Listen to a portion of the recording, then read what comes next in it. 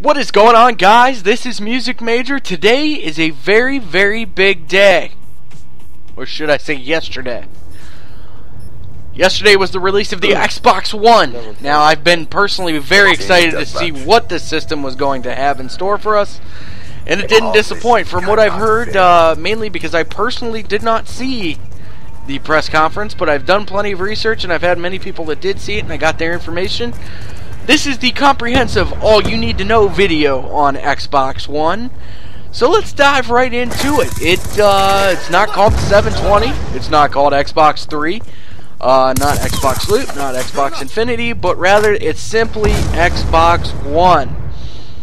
I like the name. After seeing everything that was presented, I believe that this name is very adequate because it brings everything full circle.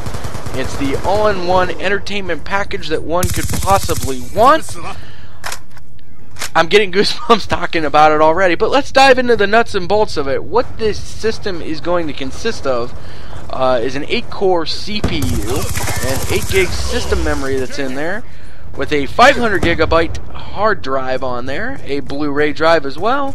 It's going to be compatible with 802.11n wireless with Wi-Fi direct connection to it as well, HDMI in and out, and a USB 3.0 connection. That's pretty stellar. I don't believe it mentioned the RAM that's in there, but 8 gigs of RAM in there, which is obscene for a system. I think the current generation Xbox 360, if I'm not mistaken, runs off of about 512 megabytes. Now, the controller has changed up a little bit too. It's got an integrated battery component, impulse triggers, a Wi-Fi direct radio stack, and a precision directional pad, which I didn't really dive into the nuts and bolts of this one.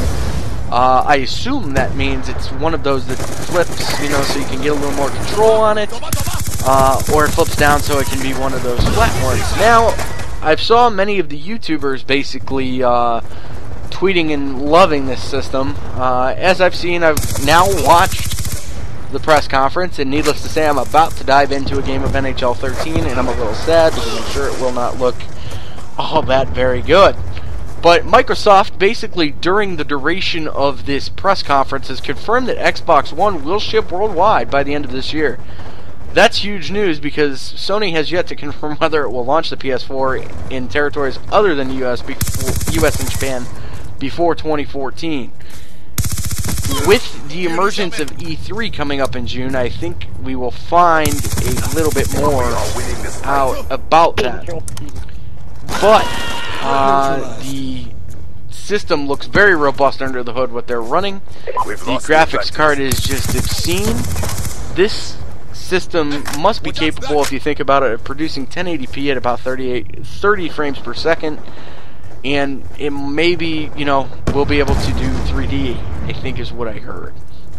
I don't know. Unfortunately, backwards compatibility has taken a hit with the new design into the console, and that x86 chip that was built in. The days of your backwards compatible Xbox 360 discs are now gone. I hope you liked them. Keep your 360 if you want. Don't trade it in.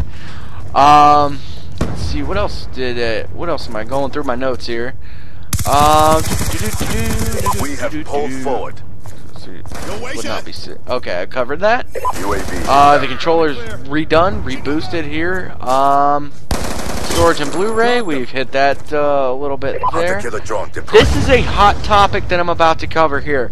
The use game thing, and nobody really knows the method, the madness that's going on with this thing. According to Wired.com, games will be installed to the console so the game no longer needs the disc, but in so it will lock the game to a specific console. That part's true from what I've heard. Now, they're saying that it's going to have digital watermarks on there for the specific one-time use code. I've heard a little bit about the always-on internet connection. Now I've heard that it might not be required.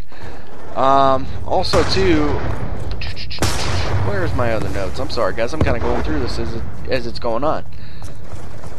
They may do used games, but you might have to pay a little bit more to do that, if that makes sense. So you walk into GameStop, you say, hey, give me Madden 25 for the Xbox One. Done. You're going to pay $44.99 and then potentially a $5 charge to recoup for the manufacturer, from what I've understood, to recoup some of that lost revenue that they're getting on that. So you're going to be paying $54.99 for a game that should be $49.99. Do I like this? No. But it is the way it is. Hopefully they tweak it up a little bit. If you're an iPhone user, you might be in absolute love right now, because apparently you can use Siri to recognize questions, and gamers can get quick replies over Xbox Live. The Kinect sensor is also taking a nice improvement. Skype is built into it. Smart Glass is seeing a bit of a beefed up version. It's going to work very closely with Windows Phone 8 and iOS and Android devices. Let's see here. We're still kind of waiting for the first killer app to show us what the system is capable of. But the Aluminum Room, oh, this one is actually kind of what got my pants off during the press conference. But it's a concept in a YouTube video that you can see on YouTube if you go in there and just type that in.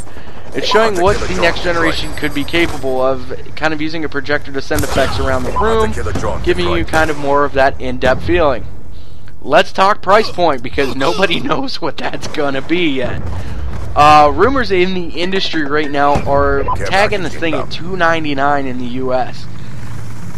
I find that actually ridiculously kind of low. I would be okay if I'm a customer, which I am, because I will probably be getting this thing. I'm okay with paying $4.99 right off the bat. It's a nice system. You're getting everything. I think, though, realistically, it will ship for probably about $400, which is about $100 of what I'm saying. But it's we'll see. But parting conclusions here, guys. If I'm Sony, frankly, I'm shitting the bed right now, because I don't know what to think.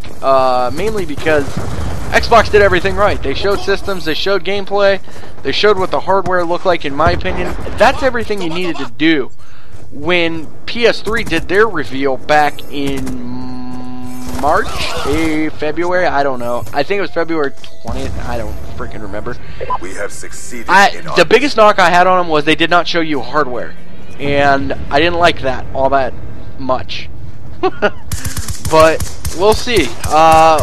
Keep an eye out for E3 in June. We'll find out more information on that. My name's Muziqmajor, guys.